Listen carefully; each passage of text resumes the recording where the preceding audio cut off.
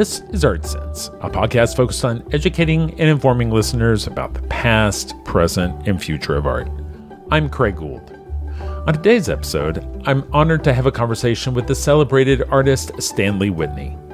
Known for his vibrant use of color and rhythmic compositions, Stanley will take us through the journey of his illustrious career, including its pivotal moments, challenges, and triumphs. Stanley currently has two major exhibitions of his work on view. First, a survey of new work titled By the Love of Those Unloved at Gagosian's 980 Madison Avenue location in New York. And second, a comprehensive retrospective titled How High the Moon at the Buffalo AKG Art Museum. And now, a conversation about the joy of stacking color with artist Stanley Whitney.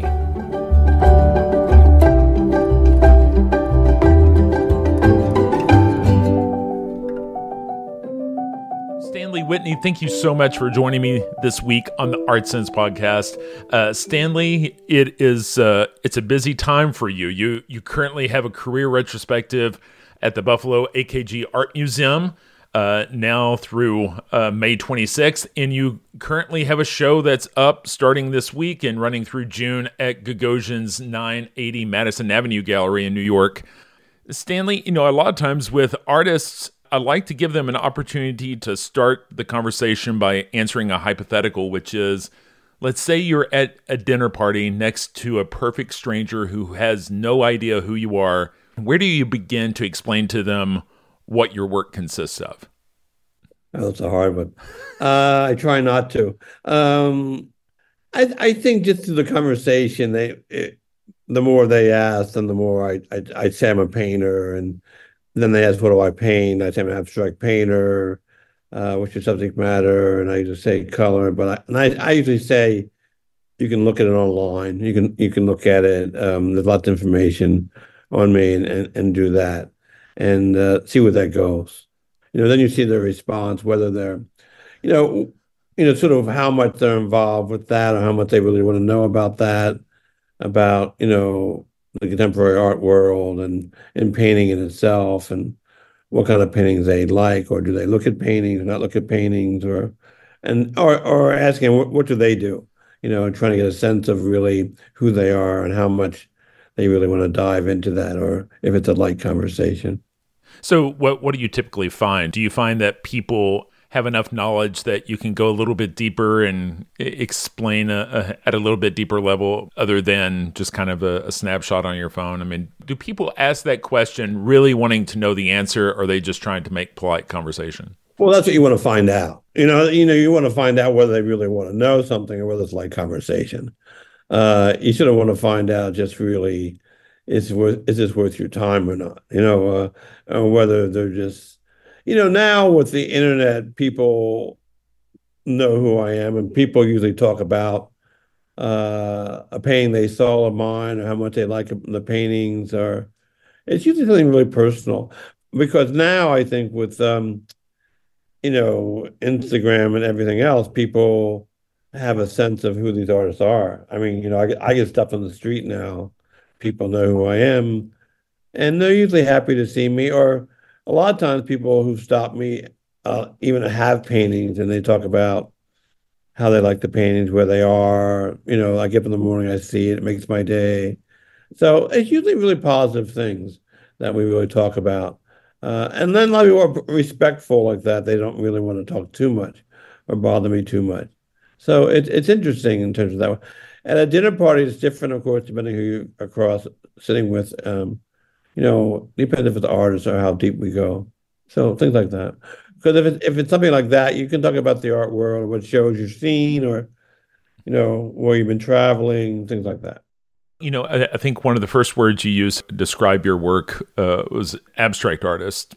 That wasn't always the case. And I guess that's can probably be true for any abstract artist. I mean, no one invites you into the art world through the keyhole of abstraction. I mean, you're kind of brought through figuration, and then you wind up there, right? What was your journey? Yeah, like? I mean, because it's true. If you say you're an abstract artist, then they're sort of like lost right there. Either they're lost there, or they're have a sense of what that is. It's kind of a way of really seeing really, how much they are really involved with the art, and how much they bring to it, you know, um, and where they are with that. Because you don't really want to go and talk about it if I mean, I was an educator and I taught for like 35 years.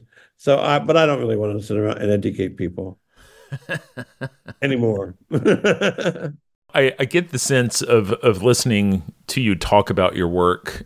I get the sense that you want to make work that people don't need to be educated to appreciate your work. You don't have to give them an education. They should find something in your work naturally because your work's very much tied to color. And It seems like the stories you hear of people interacting with your work, they have an emotional response that comes from places of reminiscence and nostalgia. Well, it's true. I mean, usually people who have the work or live with the work, if they approach me and talk about it or I meet them, they talk about, I get up in the morning and I love your work. It really makes my day. I found interesting, actually, the show last night. Someone saw a painting and they told me that the blue made them cry. And this is like the Stendhal's, you know, thing where people see art and they get emotional. I think it's Stendhal. It's called Stendhal syndrome. So that was kind of strange because I knew the person, and they didn't quite know what it was. And they asked me about that blue. What blue was that? How I made that blue, which I don't really remember. Because when I paint a painting, if I make a blue, I make enough for that one area, and that's that. I don't keep the blue or something like that.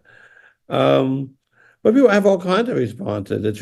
People. It's usually really positive how much they get from the paintings. It's usually emotional. I mean, I don't get into too much of the story. They just say they really appreciate it. They love the work, and it just really uh, sort of like makes them. I don't want to say happy, but makes them really positive, in terms of their lives. I feel that's what the work's about. You know, Sure. and so it's always usually a great response. I don't, but it's usually people who own the work. I mean, it happens from all different kinds of people, all different other places. People approach me with that. I mean, I was in the studio the other day shopping for something, and someone approached me. A couple approached me, and said, "We have a painting. We just love it so much." I get up. I just really just I love it. It's just fabulous. I mean, they don't have a lot of words for it, actually. They just say, "Oh, I just love this painting. It just really makes my day. I look at it all the time in the morning, at night. I just really, it feels really good." So that's kind of what I want anyway from the painting people to have. Do you consciously look for that feeling when you're making it? I mean, No, no, no, no, no. When I'm making it, I'm too busy trying to figure out how to make the painting and trying to figure out really, what it is. No, I don't consciously do that, but but that's kind of what I want when I look at a Cezanne, or something like that. That's kind of what I want from a painting. What I mean? That's what I mean. I think when I got into painting was because of that. When I first started painting and really started going to art school. I was in Columbus, Ohio, and they had a small Cezanne, and I used to go there look at that painting every day. It just felt good. What I mean? And so that's kind of what I want from painting. I mean, the painters I like, that's kind of what I want from the painting. last week I was having a conversation with Jeffrey Deitch for the podcast, and he had done an exhibit where he had invited 30 contemporary artists to respond to Le Déjeuner Célèbre. We were talking about how the best contemporary artists, the best artists, even over art history, they're always in a dialogue with artists from the past. That, great contemporary artists are real students of art history, and they're in a dialogue. I know that you have a number of names that I feel like you're in a dialogue with. I'm definitely in a dialogue. It depends where you are in your life with your paintings, but there are painters like Cezanne or Edward Munch, not no, those I would say like Cezanne, Edward Munch, I liked when I was 18 years old. Hmm. And I still, they're still needy for me. I still need them. They're still very important to me. And so that dialogue has been going on forever. I mean, now there's a big Edward Munch show in Norway, and I'm going to go see it. And I've been to that museum a couple of times, but they've got a new museum, so it's even bigger now. So there's certain artists, and then there are other artists who I like when I was 18, like Egon Schiele or something, or Hmm. Picasso, who I liked when I was like 18, but I don't really need those painters, or I'm not involved with those painters. So it depends where you are with your work, I think. But then there are the ones that are just really always there, like Mondrian's always there. So there are certain painters that are there with you all the time. So and then as you um like now I'm an older, painter. It's like now you think about how to keep, I made a lot of paint, I have a retrospect, how to keep this thing alive. Like how do you feed it? Because when you're a younger painter, you're going to the museum, you're looking at things and stealing things and trying things and trying to figure out what paint is or what surface is or what space is and stealing things and trying to figure things out. That I've done already. So now I need different things from painters, but there are other painters who I just love. It's a love affair. You know what I mean? And it's a long love affair. Like I say, Don, it's a long love affair. I think forever. It depends where you are. Now, I've heard you talk about Mondrian before. At the Dallas Museum of Art, they have on their permanent display five different Mondrians lined up next to each other chronologically over the course of his career, 8, 9 years apart for each one. Right.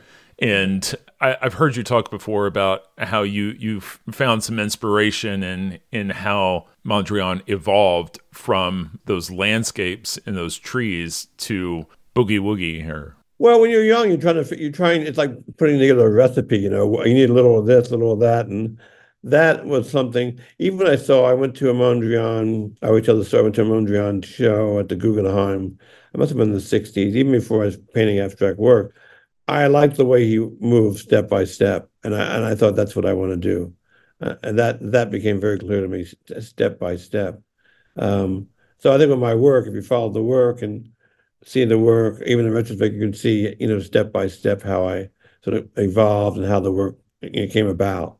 So that's something I got from Mondrian, and Mondrian's an odd painter because I read a book, the big show at the Byler. I bought the book of Mondrian to read about him, and like he's in Paris, with Picasso and but there's not much dialogue with him and Picasso. And I'm thinking like if I had been there in that time, because I love Picasso so much too, I think Mondrian wasn't interested in Picasso at all. You know what I mean? So it's interesting in terms of that. I think, wow, that's really interesting that he wasn't, involved with that. He was someone who really he was a real strong individual who really worked on his own way. I mean, he really, like he stayed home and paint it. And then the odd thing about him is he loved to dance. He loved to go out dancing all the time. He was a big dancer. Uh, so, it's sort of like you're always trying to pick up pieces of like how this artist made this work, where did it come from, what fed him. But you really see the Netherlands in the work. You really see that, even the way they're lined out, it's like the North. And it's interesting is the North, they weren't interested in French painting. They were not interested in, Impressionism and all that. I mean, the Americans were more than the French. So you sort of think about, oh, all those things. So as I get older, I sort of read more. I think I have a big reading practice, so I read just as much as I paint, maybe, now, because I have a better sense of my work.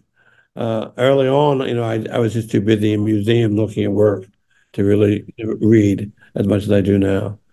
So, so you're sort of thinking, so you're always looking for how to, now it's really like little things or big things in terms of how to feed the work. Before there were big things that feed the work. Now there are little things that are really big things for me that feed the work. I think from the outside, people kind of assume that in artists, there's a trajectory that is kind of a straight line. But the truth is there are starts and stops. And for some artists, there are more starts and stops than others. Can you talk a little bit about how you were able to remain persistent to your calling, even within a career that had its shares of starts and stops? It's interesting because, with the show I have right now, last night we were talking about how did I, or how do I, how are these paintings better than the other paintings when they seem so much the same, but they seem better? What's going on with them?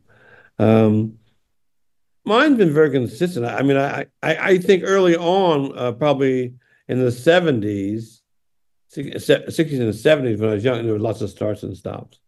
Because in terms of, because I came to painting figurative, stopped doing that in undergraduate school, had no idea, because I was much more involved with the European paint like Velázquez and Goya and all that, and the German Expressionism.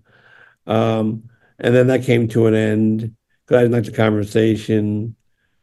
And then I didn't know what I wanted to paint. Then I started drawing landscapes and being outside, doing that which I hadn't done before.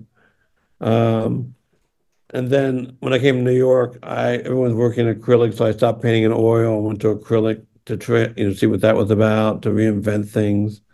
And then that came to a stop because I didn't like the acrylic. I couldn't really do things much with acrylic what I wanted to do, and trying to figure out how I can make color a subject matter. So then there was lots of really struggle. And then once I figured things out, maybe more in the 80s, 90s, from when I was in Italy, things got more clear to me. Then it was pretty much smooth sailing. I mean, I was pretty much on my way. What I mean? But really early on, I would say, I was in debt to art supply stores. You know what I mean? I was just trying. And I feel like go to drawing, stop painting so much, and work on paper and not canvas because it was costing me too much money. So but then I was really working hard. I mean, in a different kind of way. Now, I'm not saying I'm not working hard now, but in a different kind of way. So there's lots of starts and stuff. But my work's pretty consistent, really. You talk about drawing there, and that's something else that's been coming up a lot with artists, is just how important that drawing practice is, even if it's not the end product, just in terms of the method of play, the method of discovery. Yeah, I think it's the most important thing to do. I think every artist has to reinvent drawing. I think drawing. I learned really on because I tried to paint myself in the future. I could paint, and I was just making all these terrible paintings and throwing them away. And I realized I went to drawing, and drawing kind of saved me. Drawing, I really is really the key. I mean, I'm a really great colorist, and color is something I always could do. I can make things better with color, but in order to figure out space and where I was and where things were in space on the canvas, and drawing is the key. I think it was Titian who said all you need is red, black, and white to make a painting. Because but drawing is the key to me. So I encourage every artist to draw. I think, and when I came to New York, people were painting because I came in the '60s. People weren't painting that much. Painting was considered after Barnett Newman kind of New York school was kind of over. But I gravitated to the artists who drew a lot, and that's like Bryce. Bryce Martin was a big thing for me because he drew. I saw his drawings, and I thought and drawing kind of saved me. And even when I was in school, when I'm in Guston, and I didn't know what to paint, I went to drawing, So drawing, I think. So I have a huge drawing practice. I have tons of drawings, black and white, color, watercolors, sometimes too, but I works on paper. But drawing is really something that I think that really gives me lots of possibilities of where the future might be, or where things will lead me. So drawing, I think, is it.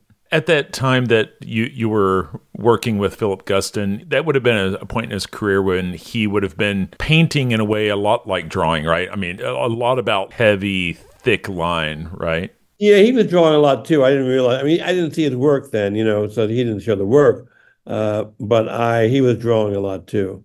I mean, it was interesting because I didn't. And looking back at it now, I see that. But at the time I didn't realize that. I was kind of reinventing myself, and he was busy reinventing himself, and we were crossing paths. But yeah, drawing. He was drawing a lot. Yeah. What we think of as a prototypical Stanley Whitney composition these days, when did you first stack? What would you like to call them? I think you're averse to the word grid. Well, it is it is a grid. But for me, the grid came out of the ancient world. It wasn't like it was more when I was in Italy and I was teaching in Rome at a university, and I was traveling all everywhere the Romans went.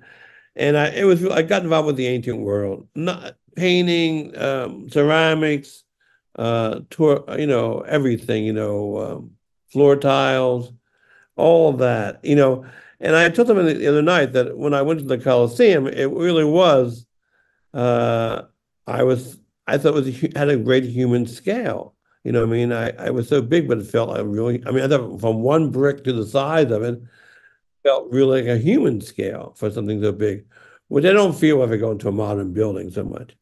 So it was the ancient world. That's where I got it.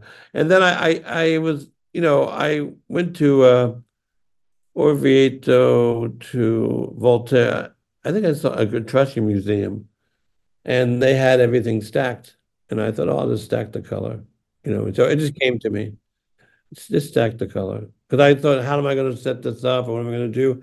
And I was looking at that. And I was also looking at Morandi a lot then too, you know. So that's how I thought about it.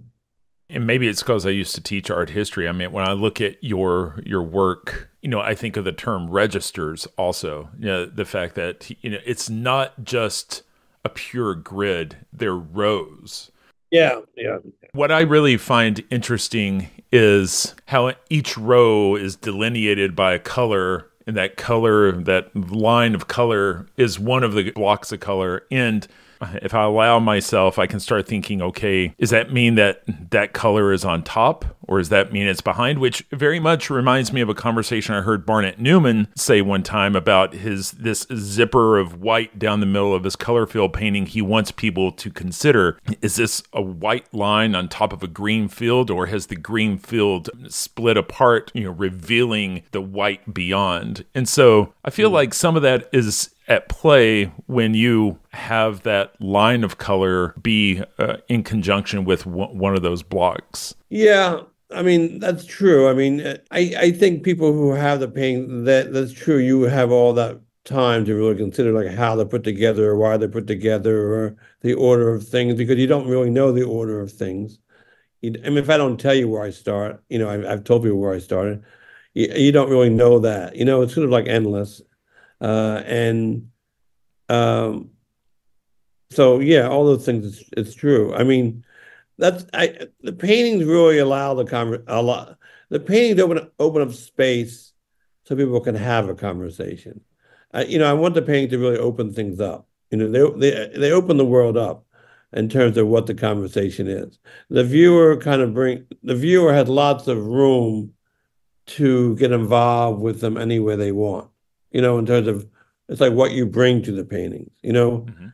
Not like the story is what the viewer brings. I sort of like I just want to open things up.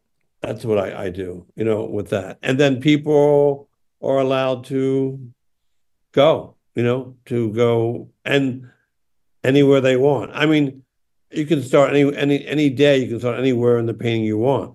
Or maybe one day the green just affects you, another day maybe the line, maybe the speed of the line affects you, or maybe, how colors touch affects you. Because I never know when I paint, where if I put a blue or green or out I feel that it should stop there, where the borders are. I kind of feel my way through it, If I start at the top and work my way down, how much I paint down, how much I paint across, all those things. I kind of want to paint the history of painting, to tell you the truth. When I was thinking about your work, it struck me that the stack, it creates this really egalitarian use of color. Like you're removing emphasis as part of the composition, and you're left with these colors kind of competing with each other on equal footing. Yes, yes, very democratic. Yes. I want, because you can't have, in my opinion, you can't have one color dominate. They have to live together. They have to be equal, and not get in the way of each other. So that the viewer then can go anywhere. You know, so that's a big part of it. That's a big thing in terms of when I work. To get that color not one color dominate. That they can really live together that way and exist together, as a whole. But then you can take them apart as a viewer, you know what I mean? Because some people say, "Oh, I like that painting." It's interesting because some people, if they buy the painting, they know right away. I want that painting. You know what I mean? I would never. I don't think if people, I don't know how they sell them, but I wouldn't think you would show people a lot of them, and it would get too confusing, I would think. Um, but yeah, all those things are, yes. It's, it's funny. I can make the paintings, but it's very hard for me to see the paintings and to know if it's good or not, or if I should keep going. I just trust myself and think the painting's telling me stop, and I stop. And then I have to spend a lot of time looking at them to see what they are. You know what I mean? I remember hearing Chuck Close say that he had limited mobility after his medical issue, and when he would work within this constructed system within the grid with like 4 or 5 colors, and then the canvas would move up and he would go to another row and another row. He would commit himself to thinking about that one square, and then when he got to the end of all of the squares in his grid, he wouldn't go back. And just like I'm just going to trust that whatever that was is what it's supposed to be. I'll go back sometimes if the painting tells me to. I try not to. It really has to really be like it has to be the point where the painting says you have to. I don't want to, but sometimes I do. You know what I mean? I do, but I you know I try.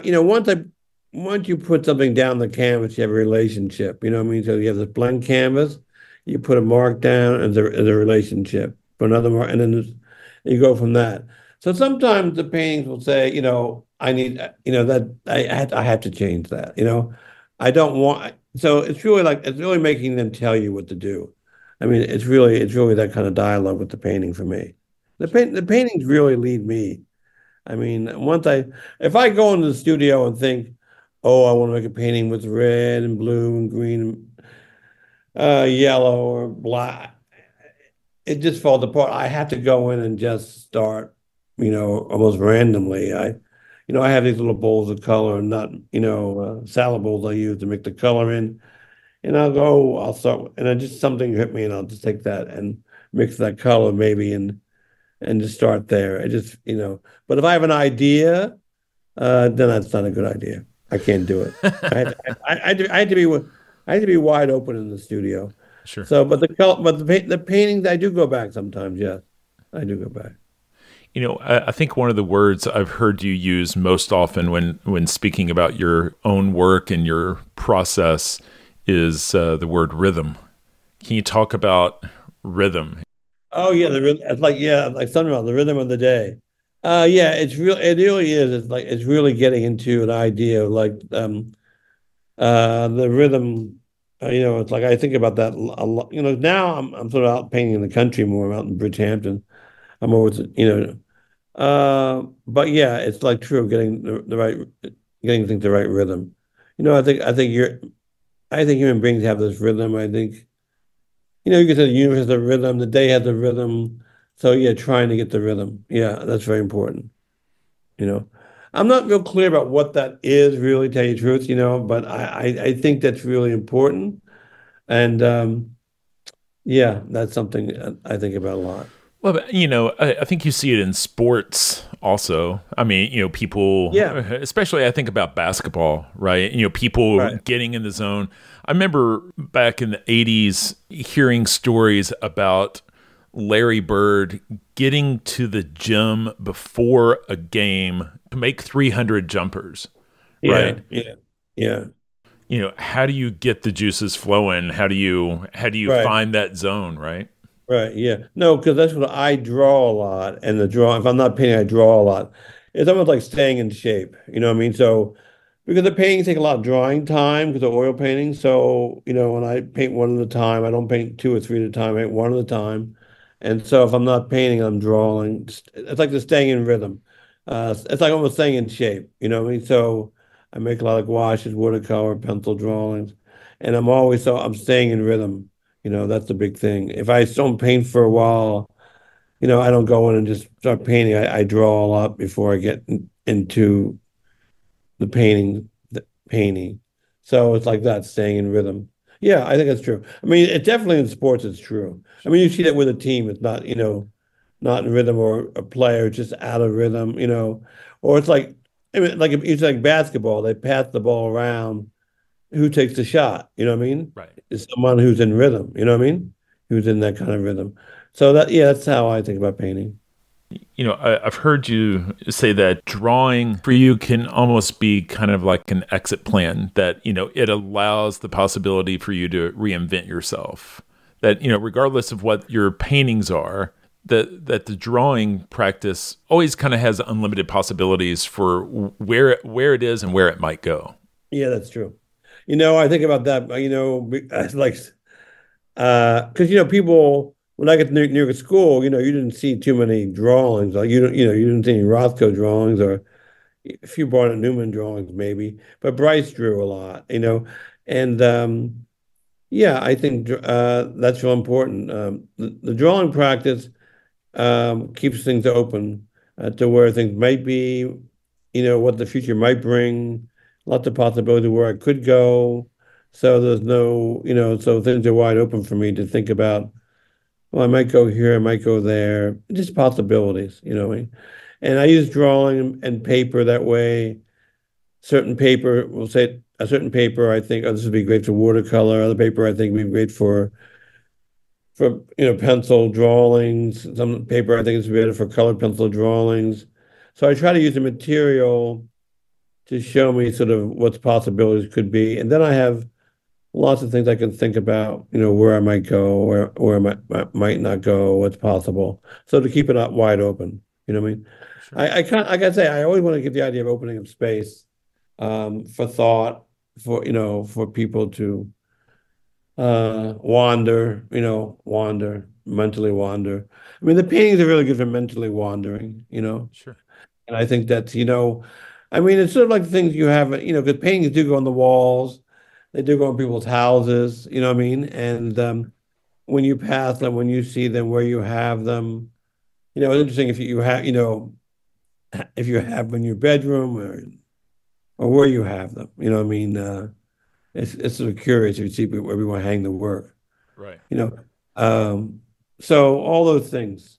So drawing is a big part of it. Like I say, drawing really is it. I'd heard you say once that your large scale paintings, they're pretty much all of a square format these days. And I heard you say once that you chose this format because of its resistance to the rhythm, that it pushes back. Because it doesn't spread out. It's like this. It's almost like the center. It doesn't spread out. It's not like. Well, I chose it too because early on, I if I worked horizontally, I kept thinking about landscape. Spreading out, which I love that. I mean, I do love all that space. And I before I went to Italy, I thought things in terms of space, in terms of landscapes. Sky, and then Italy architecture came into it. But yeah, that kind of, and it's true. There's resistance there in terms of how far I can move, left and right, up and down. I can't continue, for so it's like staying there, staying in that one spot and just staying there. which is now I've done some paintings now, even this show that are horizontal. They're 80 by 100 and 100, 80 by 100. Mhm. Uh, which, so I've done some things now because I can paint so frontal, I can spread out like that. But when a square is just, and it's such an ancient thing that I just like that idea of like it's just you. So it's a challenge for me to get that in rhythm in that kind of space, that limited kind of space. It's like staying focused, it's just staying in that one spot. It's really something that I enjoy. I enjoy. So, can you talk a little bit about the titles of your pieces? Because you're not a narrative painter these days. It's not figurative, but your titles have a lot of allusion to music, to jazz, to even poetry. Yeah, yeah. I never, early on, like even the early ones, there's no titles. I didn't know what they were. I couldn't title them. But who had great title? I think was Hans Hoffman. Always had great title. In the '60s, '70s, I saw a lot of Hans Hoffman in New York and Emmerich Gallery, and he always had great titles. And I thought, how do they do this? How do they get these words? You know, even Pollock had some great titles, and I couldn't figure out what my I didn't know even what my work was. Uh, but the titles allow me to bring another aspect of who I am and how I think to the work. So whether it's political titles, I mean, the music was always there before I was a painter. I was much more involved with music, early on than I was with painting. As a kid, Philadelphia, real music city. I got involved with, in the early days in the '60s, people were either jazz people, rock and roll people, or folkies, Mm. and they didn't mix. They did not mix. And I got involved with really jazz because I just I was as a kid you're looking for who are you or where are you or who am I in this world, and people like Edward Monk and Eric Dolphy and uh Ornette Coleman I just identified with. They were my heroes. So the music was always there even before I started painting. And it's a big part of that of my life still. I get up in the morning, I listen to music, I have a good sound system. I listen to music, all the time. So that's a big part of my life. Then I got involved with poetry a lot. Really in the '80s, I was in California, living with a poet, staying with someone, Norma Cole, and I went to a lot of poetry readings. And I like, when you knew about poetry, you knew how Allen Ginsberg that work, and I knew that work, and I knew that work a little bit, but and what is to be a poet? Which a true poet is quite amazing. So all that, and then all the race things. The Val was reading, Baldwin was so important to me.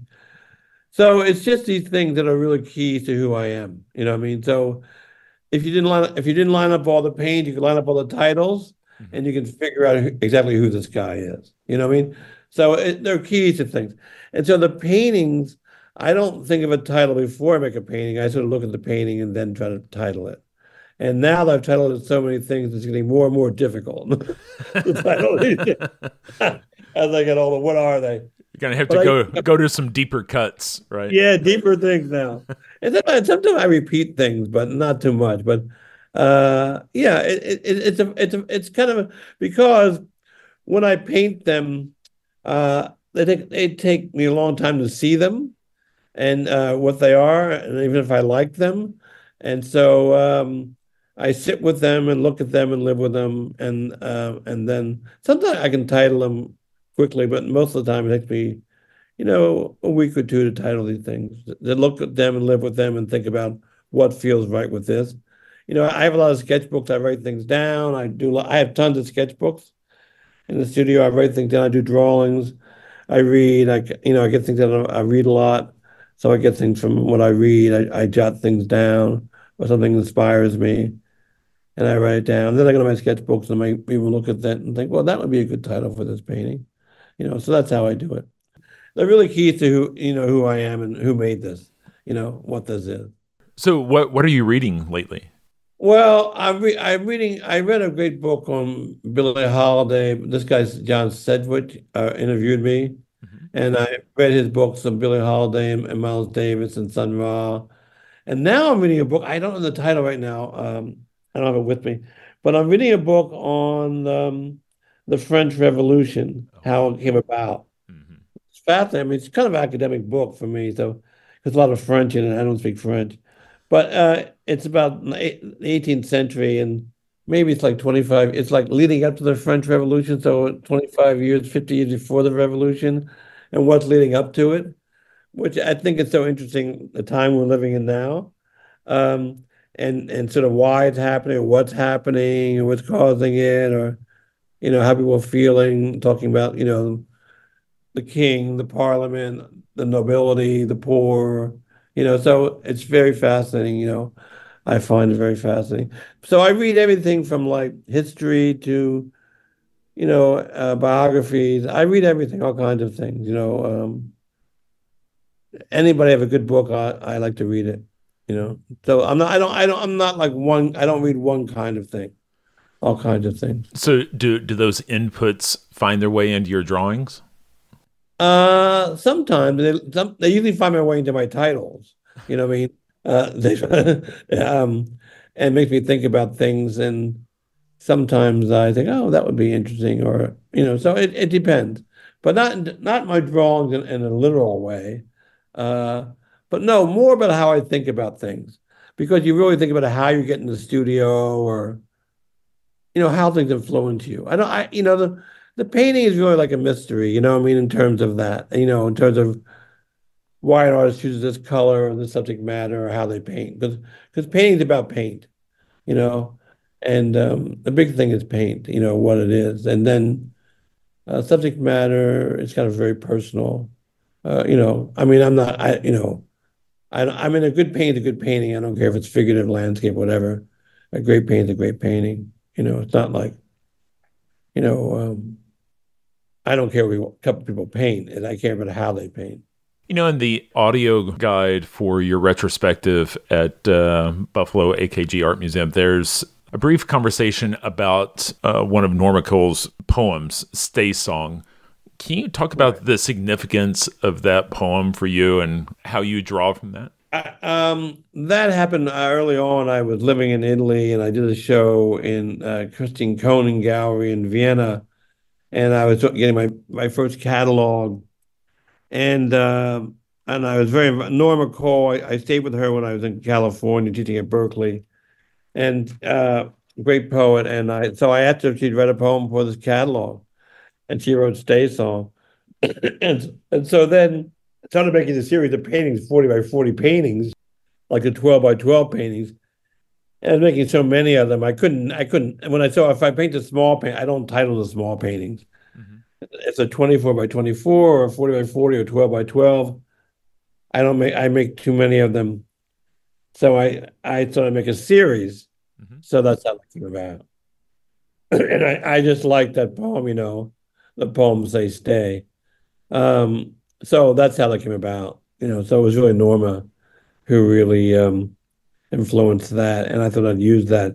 And so I made a few paintings, and then I think now I'm up to 100. I don't know how many I'm up to now, but the Stay Song, I think, I don't know, 100 and something paintings. So that's how that came about. Sure. When I was in San Francisco teaching at Berkeley, I stayed at her house. She had an extra room. Her son had just left. Um, I started going to a lot of poetry readings. In fact, the poet thought I was a poet because I kept going on the poetry readings, but I wasn't a poet. But I just loved it, and I think Duncan was alive then, so it was just fascinating to me to be around these poets. I mean, it's a real writer's town. I thought, so I really enjoyed that.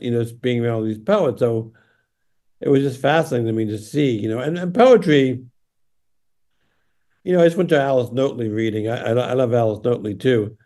It's like if you get someone like that to come to read, because it's so hard to be a great poet. I mean, Right. it's so difficult.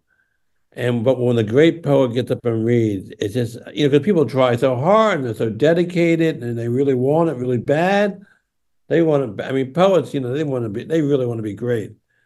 But there's some people who just are, what I mean? And when Right. those great poets read, it's a whole nother world, it's a Right. whole nother. So that was something I realized then that I wanted to have that kind of, because I mean, there are paintings like that for me, like I say, Cezanne's like that for me, a great poet, painter, I think of it that way, and who just opens up a whole kind of universe. And some people can do it with words that are just, it's just a magical, because, it's their voice. You can read their poetry, but their voice, everything is incredible. So that's how that came about. A poet is trying to use language to express things that aren't expressible in language, which I think is Exactly. very Yeah. akin to what, a painter, especially abstract painter, is trying to communicate something that you can't communicate with language. I can't tell you how many times I talked to a painter and like I'll try to talk, but I paint because I'm not great with words, right? Yeah. Right. Right. No, you try to find your medium that you can best express, something in, that's something that's really just what it is to be human, what it is to be a human, what that is. And so for me, it's painting. Yeah. For me, it's paint. I mean, it's like me touching the canvas, it's really about paint. And then you have to find out how, like a poet paint, how, you want to paint, like Cezanne painted with apples. You think, well, you can't go there. It's just what works for you. You know what I mean? Because I always knew what I didn't want to paint. You know what I mean? Right. But I couldn't figure out what I want. I didn't want to be a landscape painter. I didn't want to be. I didn't want to. I mean, I wish I was. I love stories, but I wasn't a storyteller in terms of paint. I really just loved that paint. I really wanted to make the paint really talk, and so that's how. I had to work real hard to do that. And so I knew I didn't want to do that. So I was saying, I don't want to do this. I don't want. Then what do you want to do? So yeah, it's very akin to poetry. Yeah, yeah. Stanley, the show at Gagosian, if people were to make it out to 980 Madison Avenue, what are they going to see? What's new? It's a very interesting question because people at the party said, "How are these paintings new when they're the same paintings?" Um, I don't know. I mean, I think just the way I don't know. They're gonna see of course color, and they're gonna see that. They're gonna see sort of it's not that much what they're gonna see, it's sort of what they're gonna experience. Hmm. You know what I mean? What they're gonna experience. Spoken like a Uh, poet. yeah, yeah. It's more about that, what they're gonna experience. You know what I mean? That's pretty much it. So far, it's been a very positive experience. And that's kind of what I want. I kind of want to put, make it that, make, things better. So that I think they'll feel something. I think that if they, no, it's a very positive experience. I mean, you want sort of want to be, it's like seeing a good sunset, or at the sea and watching the sun go down, or watching the sun come up, or a beautiful day, or seeing a loved one, or all those wonderful things. What it is to be human on this planet. Right. You kind of want that. That's what I hope. That's what they experience. What about scale? Because scale is part of that experience. I mean, do you feel like you could put the same colors down with watercolor in your sketchbook and it's going to be a totally different experience for a viewer? Yeah, it's definitely different. I mean, definitely, whether you look at into with your eyes or you look at your whole body or have to walk past it, yeah, it's definitely different. Um, yeah, but I think, this show I put a lot of drawings in for that, and people like the drawing practice. Um, yeah, it's a different experience. But I mean, it's still kind of a positive experience. I mean, I think my work is a positive experience. Um, I think it's an uplifting experience, I hope. Well, this conversation has been an uplifting experience for me. Oh, thanks. Stanley, I appreciate your generosity of time. I know it's a busy week for you. it's been an honor to get to pick your brain and get to talk to you about art. Thank you so much. You have a wonderful voice. Oh. Wow. Well, so do you. You should get into podcasting. So no, get on the radio. We can get you a radio. Maybe you and I can do a radio show on NPR, and we could, we could spin some Thelonious Monk, and then have somebody, a beat poet come up, and we have a slam, and then talk. Have some art guests. That sounds good. Really, sounds good. It does. I'm tempted.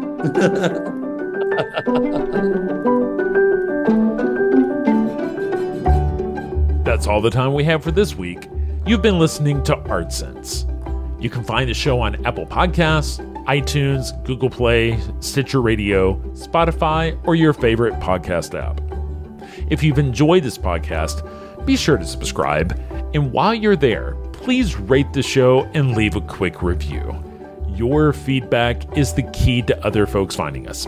And if you'd like to see images related to the conversation, read the transcript, and find other bonus features, you can go to canvia.art and click on the podcast tab. If you'd like to reach out to me, you can email me at craig@canvia.art. Thanks for listening.